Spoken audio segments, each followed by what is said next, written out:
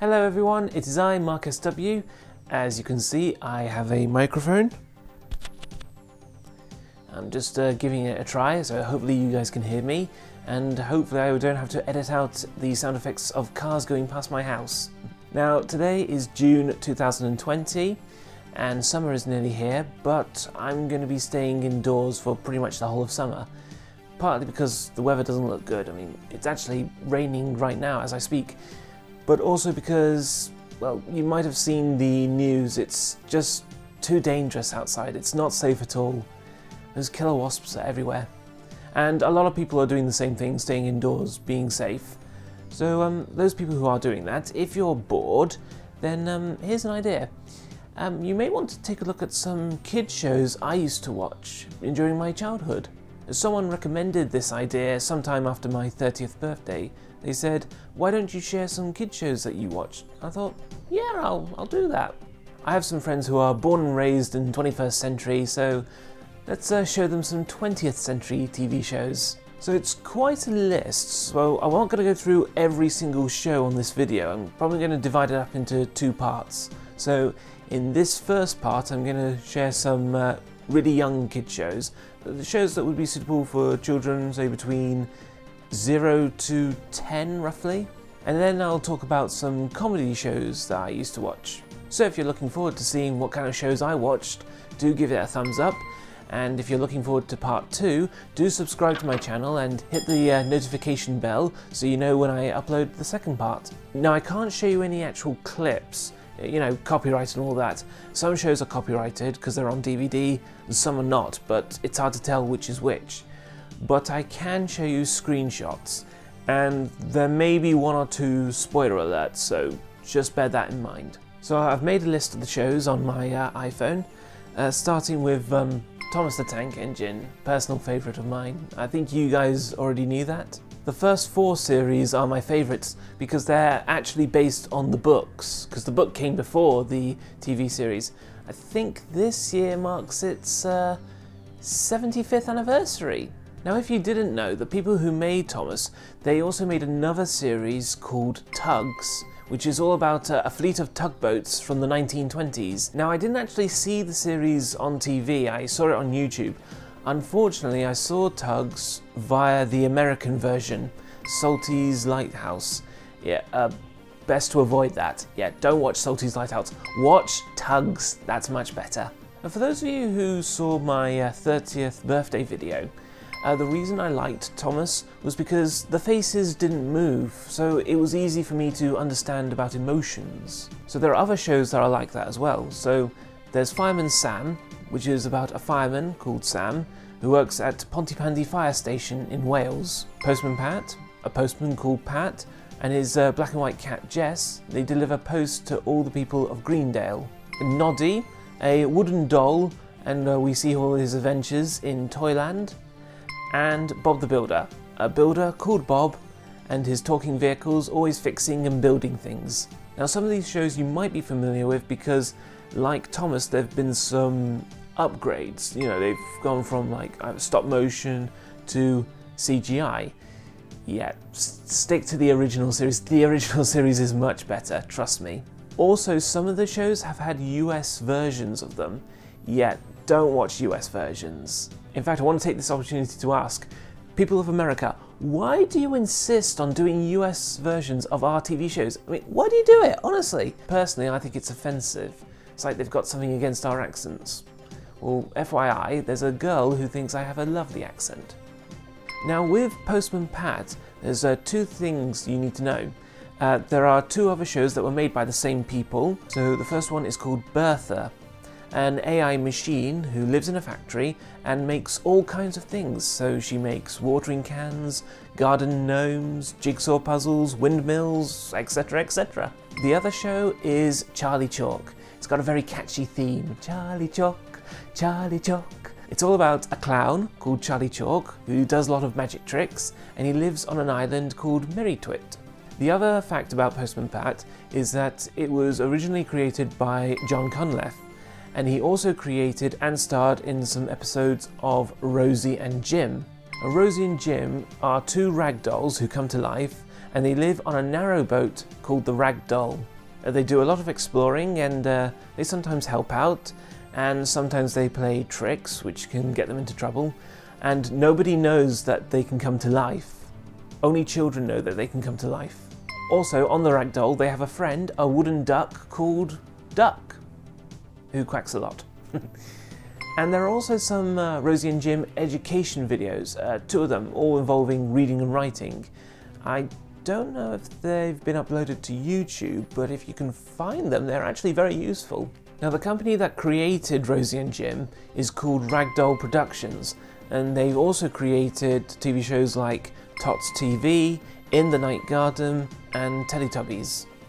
They also created another one of my favourites, Brum.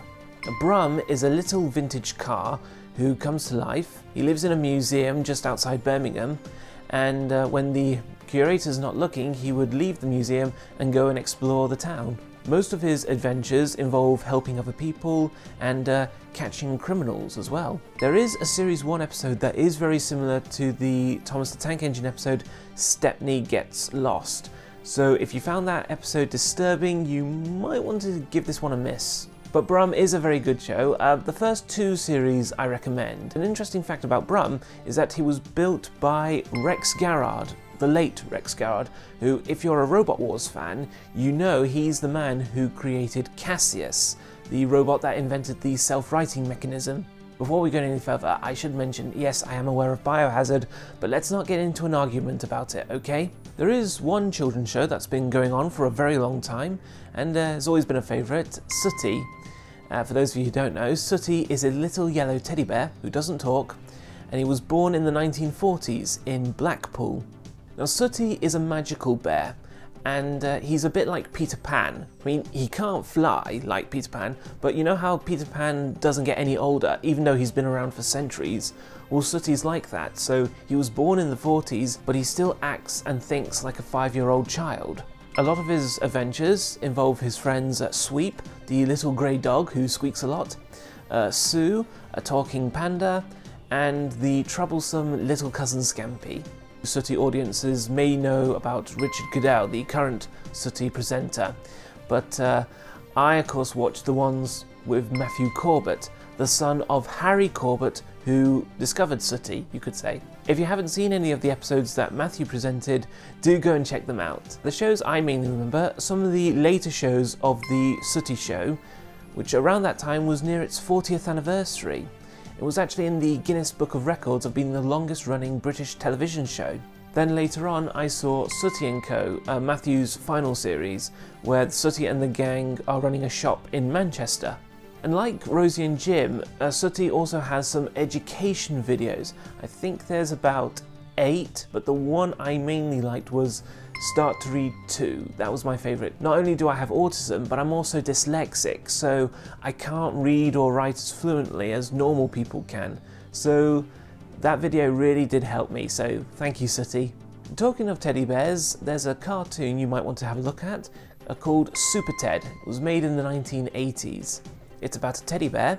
It's called Superted because Mother Nature gave him some special powers. And with these powers, he flies around the Earth and the universe, helping people, along with his alien friend, Spotty, from the planet Spot.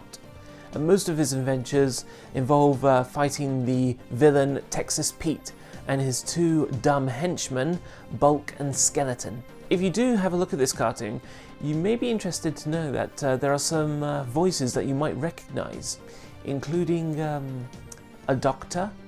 So those shows I've just mentioned are more like for the younger audience. So now we'll move it up to the next level, and it's a lot of comedy shows, this one. And we'll start with Bodger and Badger. It's all about a man called Simon Bodger who lives with a talking and badly behaved badger who loves mashed potato. There are 9 series. Some episodes are available on YouTube, though series 4 and 5 is very difficult to come across. Now, Simon and Badger, they do a lot of work in different places. They sometimes work in a cafe, or a school, or a theme park, or a hotel, and their bosses are very mean, rude, and selfish. And in the end, they get covered in mashed potato, and they deserve it. I mentioned Badger is very naughty, but there are times where he does mean well and he always helps out. And he's always insulting the horrible people. Like, for example, when they were living in a flat, their landlady was Mrs. Dribble.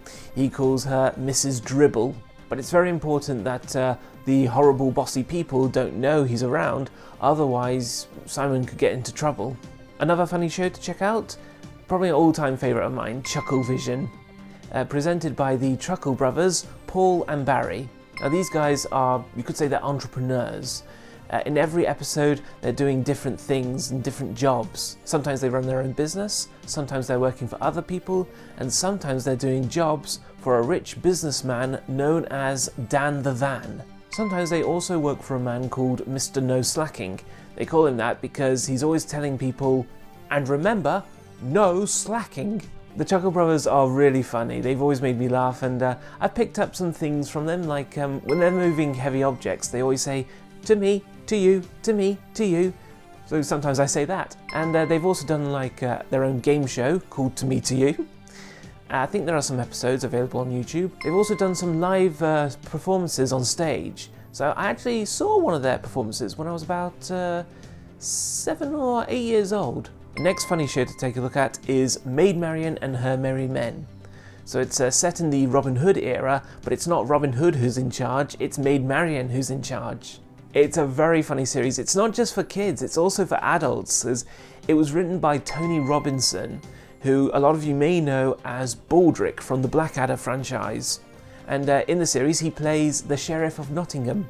Also starring in the show is Danny John Jules, who a lot of you may know as the Cat from Red Dwarf. In the series he plays a character called Barrington, and he does a lot of dance moves and singing. Staying with the comedy show, if you're into comedy, a good show to take a look at would be the Basil Brush Show. For those of you who don't know, Basil Brush is a talking fox who tells lots of jokes, and when he does, he then says boom boom. For example, what do you get if you cross a halibut with a steamroller? A flatfish. Boom boom.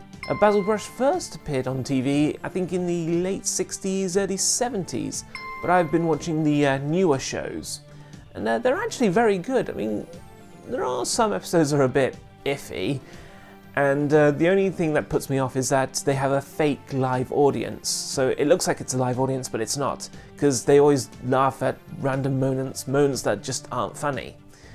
But apart from that, it's still worth watching. There are some jokes that you might find very funny.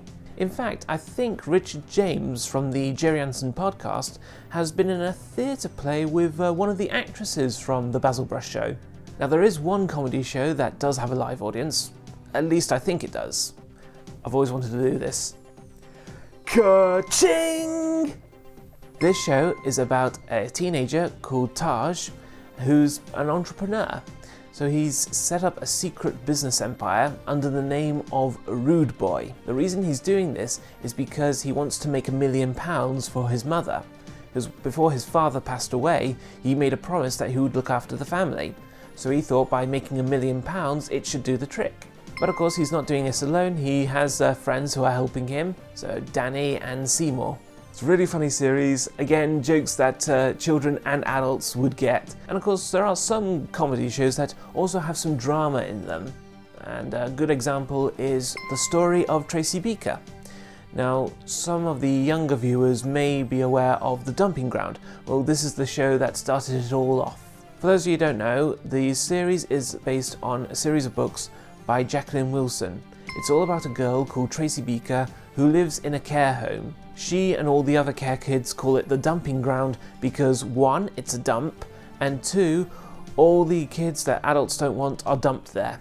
While Tracy is there, either waiting to get fostered by a perfect family, or for her mother to return, she likes playing pranks and jokes on the other kids and the workers, but they can get her into a lot of trouble, and into fights with her arch-enemy, Justine Littlewood. But there are times where Tracy knows that she's crossed the line, and she's willing to put it right, and she's willing to apologise. And like I mentioned, there is some drama in the series, so it actually focuses on some serious points, like 2 of Tracy's friends. One of them is called Crash. It's a nickname because he smashes things every time he gets angry. He sort of picks it up from his father, who's in prison. The other is Jackie. There's one episode where her grandfather passes away and she's having trouble trying to cope with the new changes. So it's definitely a show worth watching because although Tracy is very rebellious, outright defiance, she does have a heart and it is in the right place when it needs to be. And I think we'll stop there for part 1, so join me next week for part 2 of some favourite TV shows that I watched and you may want to watch. I hope you've found this video useful. Like I said, some episodes are on YouTube, so you'll be able to watch them. Some are not, you're going to have to dig deep to find them. And there are some that are on DVD. I know that these days people don't use DVDs anymore, but still, you might want to get them anyway. If you have enjoyed this trip down memory lane, do give this video a thumbs up. And don't forget to subscribe and hit the bell icon so you know when the second part will be uploaded. And also, leave a comment down below if there are any shows that you watched, or did you watch the shows that I watched? Do let me know. Thanks for watching, guys, and I'll see you next time. Over and out, or as they say on the Sooty show, bye bye everybody. Bye bye.